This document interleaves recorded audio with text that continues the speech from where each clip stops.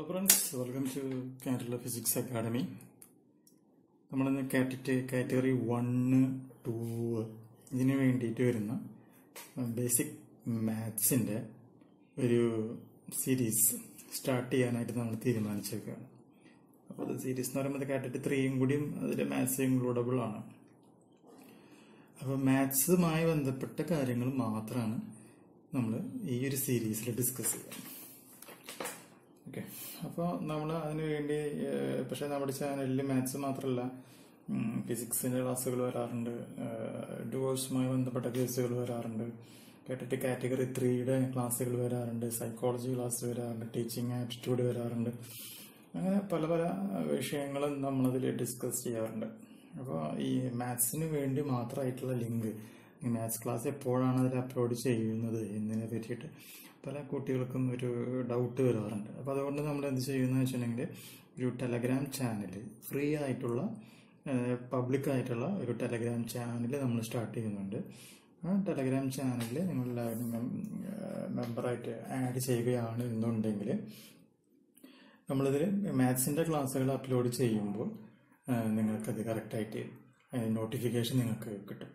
അപ്പോൾ നിങ്ങൾക്ക് അതിലത്തെ മാത്സിലെ പ്രോബ്ലംസൊക്കെ നിങ്ങൾക്ക് ചെയ്ത് നമ്മളത് ഓരോ പോയിൻ്റായിട്ട് നമ്മളത് എക്സ്പ്ലെയിൻ ചെയ്യുന്നതായിരിക്കും. അപ്പോൾ ഒരു എന്താ പറയുക, ടെലഗ്രാം ചാനലും കൂടി നമ്മളിവിടെ സ്റ്റാർട്ട് ചെയ്തിട്ടുണ്ട്. പെയ്ഡ് വേർഷൻ അല്ല. പെയ്ഡ് വേർഷൻ അല്ലാത്തത് കൊണ്ട് തന്നെ ഒരുപാട് പ്രോബ്ലംസും ഇതിൽ എക്സ്പെക്ട് ചെയ്യാനായിട്ട് പാടില്ല.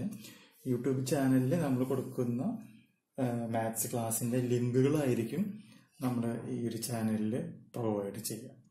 ഓക്കെ, ഏറ്റവും കൂടുതൽ ക്ലാസ്സുകൾ വരെ അവിടെ തന്നെയായിരിക്കും, പെയ്ഡ് ഓപ്ഷൻ ചാനലിൽ തന്നെയായിരിക്കും.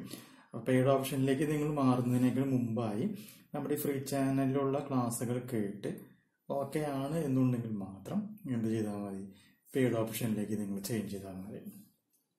കാരണം പല ആളുകളും ഫസ്റ്റ് തന്നെ എന്ത് ചെയ്യുന്നു, അവരുടെ കോഴ്സ് നമ്മൾ മൊത്തമായി മേടിച്ച് പരീക്ഷണം നടത്തിയതിന് ശേഷം മാത്രമാണ് അത് നല്ലതാണോ ചീത്തയാണോ എന്നുള്ളത് നമുക്ക് ടെസ്റ്റ് ചെയ്യാനായിട്ട് സാധിക്കുള്ളൂ. പക്ഷെ നമ്മൾ എന്ത് ചെയ്യുന്നത് വെച്ചിട്ടുണ്ടെങ്കിൽ നമ്മുടെ ഈ ചാനലിൽ മാത്സ് ക്ലാസ് എങ്ങനെയാണ് നമ്മൾ ഡീൽ ചെയ്യുന്നത് എന്നതിനെ പറ്റിയിട്ടുള്ള ഒരു വീഡിയോ നിങ്ങൾ കണ്ട് നിങ്ങൾക്കത് ഓക്കെ ആണ്, അല്ലെങ്കിൽ മെത്തഡോളജി ഓക്കെ ആണ് എന്നുണ്ടെങ്കിൽ മാത്രം പെയ്ഡ് ഓപ്ഷൻസ് നിങ്ങൾ പേ ചെയ്ത് മേടിച്ചാൽ മതി.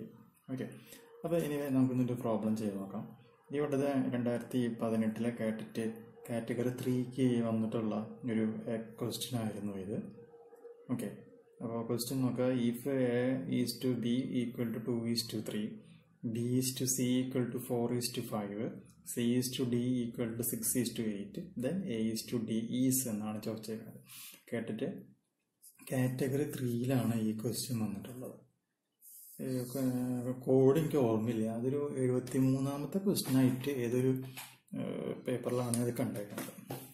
അതിൽ നിന്ന് നമുക്ക് മനസ്സിലാക്കാം റേഷ്യോയുമായി ബന്ധപ്പെട്ട ക്വസ്റ്റ്യൻസ് എന്തുണ്ടായിരിക്കും, എക്സാമിന് ഉണ്ടായിരിക്കും എന്നുള്ളത് ഉറപ്പിക്കുക. അപ്പം ഇങ്ങനെ ക്വസ്റ്റ്യൻ വന്നു കഴിഞ്ഞാൽ എങ്ങനെയാണ് നമുക്കത് സോൾവ് ചെയ്യുക എന്നുള്ളത് നമുക്ക് നോക്കാം. അപ്പോൾ അതിന് നമ്മൾ എന്ത് ചെയ്യണമെന്ന് വെച്ച് കഴിഞ്ഞാൽ ആ ടേംസ് എടുത്ത് എഴുതുക. 2:3, 4:5, ഇപ്പോൾ 4:5, 6:8 നമ്മൾ എഴുതാം. ദെൻ 2 എന്ന് പറയുകയാണെങ്കിൽ അതിന് നേരെ N1 എന്ന് മാർക്ക് ചെയ്യുക, 4 എന്ന് പറയുകയാണെങ്കിൽ N2 എന്ന് മാർക്ക് ചെയ്യുക, 6ന് നേരെ N3 മാർക്ക് ചെയ്യുക, 3ന് നേരെ D1 മാർക്ക് ചെയ്യുക, 5ന് നേരെ D2 മാർക്ക് ചെയ്യുക, 8ന് നേരെ D3 മാർക്ക് ചെയ്യുക. ഇതാണ് നമ്മൾ ചെയ്യേണ്ട ഫസ്റ്റ് സ്റ്റെപ്പ്. ദെൻ കാണാൻ പറയുന്നത് A is to D അല്ലേ, അതെന്തായാലും ആയിക്കോട്ടെ. പക്ഷെ നമുക്ക് എന്ത് ചെയ്യാം, A is to B is to C is to D എങ്ങനെ കാണാം എന്നുള്ളതിൻ്റെ ജനറൽ ഫോർമുല നമ്മൾ ആദ്യം തന്നെ എടുത്ത് എഴുതുകയാണ്. അപ്പോൾ N1 into N2 into N3. N1 എന്ന് പറയുമ്പോൾ എത്രയാണ്, 2 ആണ്. N2 എന്ന് പറഞ്ഞാൽ 4 ആണ്. N3 എന്ന് പറഞ്ഞാൽ എത്രയാണ്, 6 ആണ്. അപ്പോൾ ഇത് മൾട്ടിപ്ലിക്കേഷൻ ആണ് കേട്ടോ. ഈക്വൽ ടു അടുത്ത സ്റ്റെപ്പ് എഴുതാം, N2 N3 D1. അപ്പോൾ N3 എന്ന് പറഞ്ഞാൽ എത്രയാണ്, 6 ആണ്. ഇത് 2 ആണ് കേട്ടോ. N2 എന്ന് പറഞ്ഞാൽ 4 ആണ്. N3 എന്ന് പറഞ്ഞാൽ 6 ആണ്. D1 എന്ന് പറഞ്ഞാൽ 3 ആണ്. ഇനി അടുത്ത സ്റ്റെപ്പ് നമുക്ക് എന്താണ് എഴുതേണ്ടത് നോക്കാം. N3 D1 D2. സിമിലർലി നമുക്ക് എന്താ പറയാം D1 D2 D3. ഈ ഒരു ഫോർമുല നിങ്ങൾ പഠിച്ചു വയ്ക്കുക.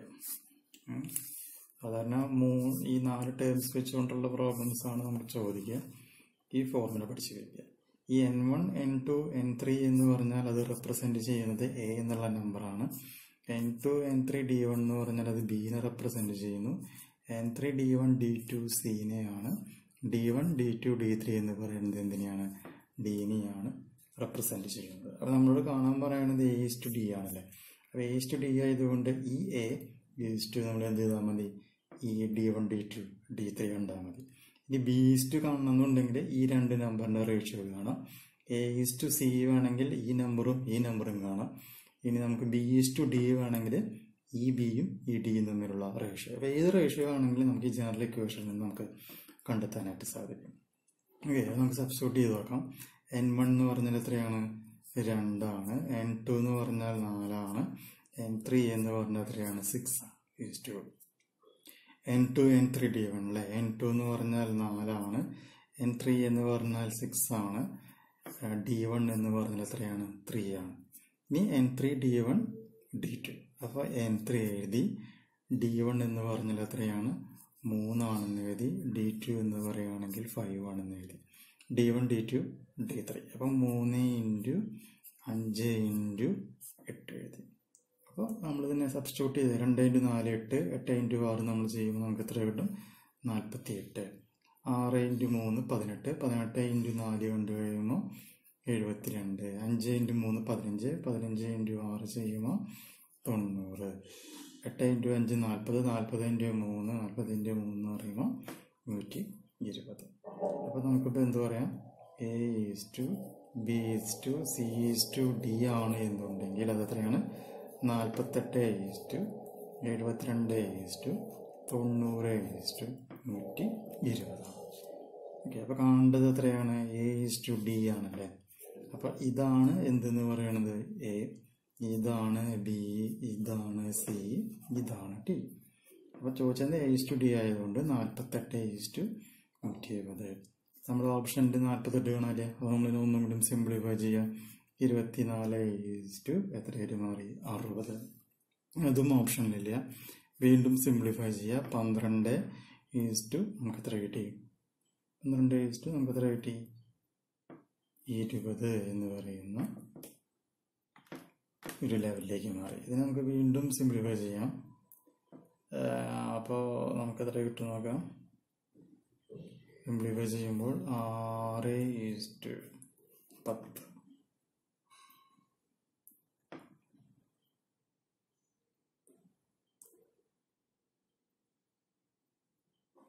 ഇവിടെ ഒരു മിസ്സിങ് മാറും. 48 48 എന്ന് പറയുമ്പോൾ എത്രയായിട്ട് മാറി? 24:60.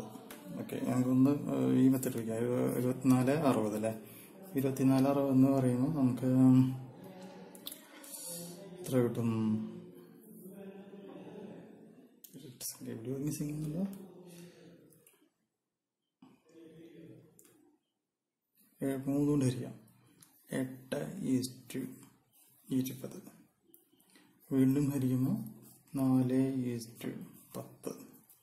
2:10. 4:10 ദെൻ 2:5 എന്ന് പറയുന്ന ആൻസർ 30 വരാം. തെറ്റിച്ചത് അവിടെ കേട്ടോ. അതിലേക്ക് ഇങ്ങനെ ഫോളോ ചെയ്യുക. അല്ലെങ്കിൽ നമ്മൾ ഇത് നോക്കുകയാണെങ്കിൽ എത്ര കിട്ടുക? 12:30. അപ്പോൾ നമുക്ക് എത്ര കിട്ടും? 12 6:15 2:5. രണ്ട് മെത്തേഡിലും ശരി തന്നെയാണ്. നമുക്ക് എത്ര കിട്ടും? ആൻസർ 2:5. അപ്പോൾ നമ്മുടെ ഓപ്ഷൻ എന്തായാലും മാറി 2:5 എന്ന് പറയുന്ന ആൻസർ നമുക്ക് അവിടെ കിട്ടുകയാണ് ചെയ്യുന്നത്. ഇതുപോലുള്ള പ്രോബ്ലംസ് ആയിരിക്കും നമ്മൾ ചെയ്യുക. ആവശ്യമുള്ളവരുണ്ടെന്നുണ്ടെങ്കിൽ ടെലഗ്രാം ചാനലിൽ നിങ്ങൾക്ക് ആഡ് ചെയ്യാം. ലിങ്ക് ഞാൻ താഴെ ഡിസ്ക്രിപ്ഷൻ ബോക്സിൽ കൊടുക്കുന്നതായിരിക്കും. Okay, thank you.